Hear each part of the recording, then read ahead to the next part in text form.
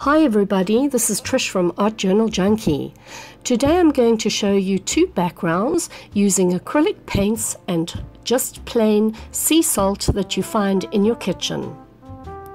So here I'm taking three different colors, a violet, an aqua and a nice blue, and I'm using an index card that has already been gessoed. As you can see, the sea salt is just plain white salt. By the way, if you use Himalayan salt and it's pink, the pink doesn't come through onto your paper, but it's an expensive way to do this technique. So all I'm going to do is I'm going to, let me shake that bottle up first. I'm going to place a couple of dots of the paint around the card, and then I'm just going to mush them all together and spritz it with a little bit of water.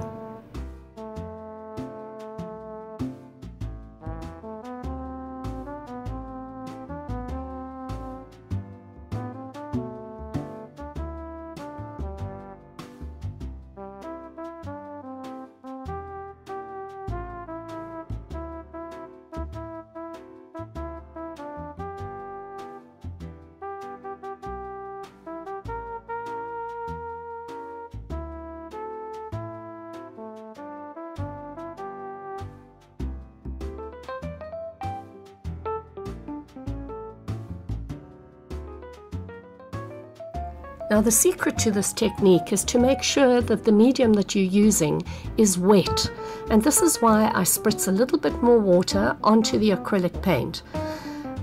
Be careful that you don't use a heavy body paint. Here I'm just using a simple craft paint which is quite free-flowing. You actually need the water to be drawn up into the salt for this technique to be effective.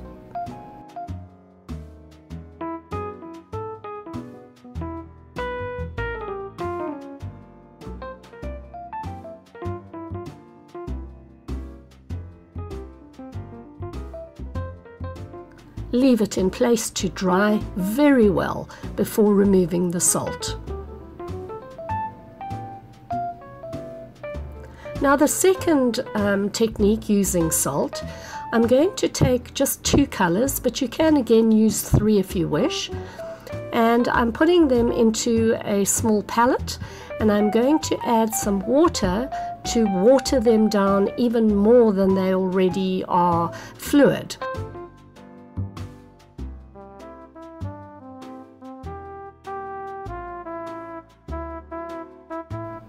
You don't need this to be too watery, but there must be some nice flow to the paints.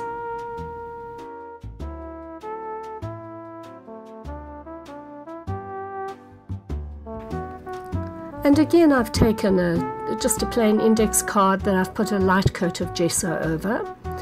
And I'm going to mix up the paints and apply them, starting with the lighter color, and then adding the darker color afterwards. Place them up against each other so that when you add the salt, they will run into each other. Now you can do this technique very successfully with watercolor as well, but because I like to work with acrylics, I thought I would just show you how to do this background using acrylic paints.